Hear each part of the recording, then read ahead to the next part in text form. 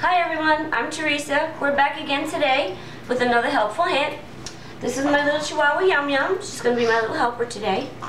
Today's topic is nail trimming. Most of you are familiar with these type of nail clippers. I never use these anymore. I used to use them, but I don't anymore. I'm going to tell you why I don't. Over here you'll see this diagram that I drew with a side profile of their little toe with the toenail. Inside the nail, this pink part is what's called the quick. It's a little vein. Many times when using these nail clippers, that little tippy edge of the quick is nipped and they bleed. If you do get a bleeder, always good to have stip-dip powder on hand. There's a little dab. You stick your finger in a little dab, put it on the little toenails, stop the bleeding right away. But the problem with using these, if not done properly, I have a little dog here, is what happens is here. If you cut the nail at the straight angle, with the way that the quick goes, if you cut it straight, which you would naturally want it to do, you're definitely going to catch the edge, that little edge of that quick in there, and you're going to get a bleeder. With that being said, even if you cut it and don't get it, if you cut it shorter, I mean keep it longer, what happens is that quick is still inside. And while the nail is in these cutters, it squeezes and it pinches that quick, and it does hurt them. That's why they don't like it. Most dogs will run away. They see these come out the drawer.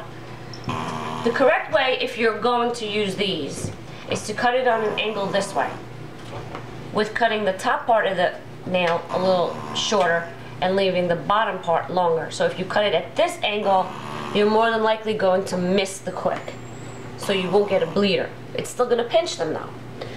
So with that being said, and I don't use clippers anymore because one day I was doing my toenails, doing myself a pedicure with my pedicure kit, and it just came to me. I was like, you know what? I'm going to try doing this on the dog's nails. So I took my little tool. I have different attachments, but the one I found that I like the best, I can control the best, is this one that looks like a little upside down cone. It's flat on the top. Put it in. I felt like I have the most control with this.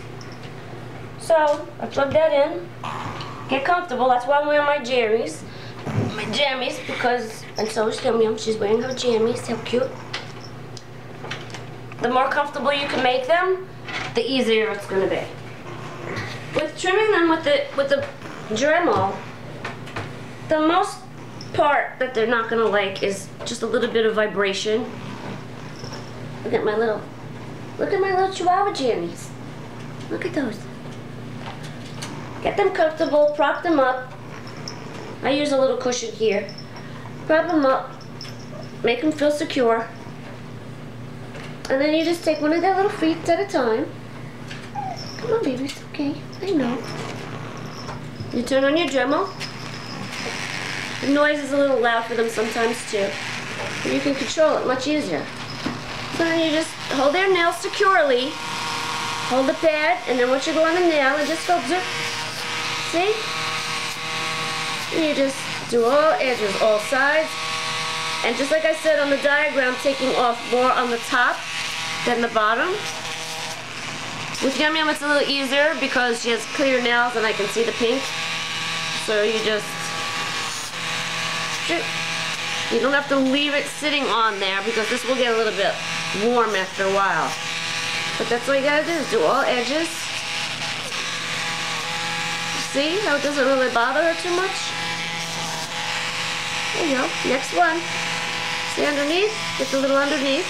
And then mostly the sides. Holding the toes securely, because you kind of absorb a little bit of vibration for them as well. And then you just go all the way around, take it off the top, move up the bottom, until it's the desired length you want. Move on to the next one. For some reason, YumYum's nails grow really fast, especially the two middle ones on the front foot for some reason. I do her nails every week. Keeps up with it, and it's less you have to do at a time, so they don't have to sit as long. So if you just do that, one little pinky nail.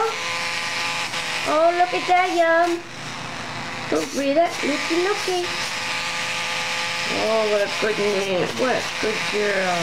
Okay, now that little stubborn thumbnail. Yep, you're good. See? Come on. You're right off. That's it. And that's one whole foot done, that quick, that simple. I can usually do all four in a sitting with no problem. She'll stay. See, 'cause she's quite comfortable. She's used to it. But sometimes you want to take a break. If your dog is a little more fussy, just let them run around for a few minutes and put them back up. But no screaming, no crying. They don't struggle with you as much, or with the Pedicure Dremel. So your choice. You can see my clippers are rusted. That's how long it's been since I used them. Make your choice. This is mine. I hope you liked our session today, and I hope this makes life a little easier for you. With my styptic. Close it down. And you could say goodbye. And you'll save yourself you'll save yourself a little bit at the groomer or at the vet. So I don't have to get them groomed. I wash them myself, so if I had to bring them to the vet to get their nails clipped, it's approximately $15 to $20 depending on what vet you use just to trim the nails. So I do that myself too. The name of my Dremel is the Pedi Nova, in case you're interested, but it doesn't really matter what brand you use. I just happen to have this one that was mine, and it works perfect. You can use whatever attachment you're mostly comfortable with. There's cone-shaped ones and all different shaped ones, so you'll have to try that yourself and make your own decision. This I happen to find the one I like the best, but it could be different for you. Anyway, we love this.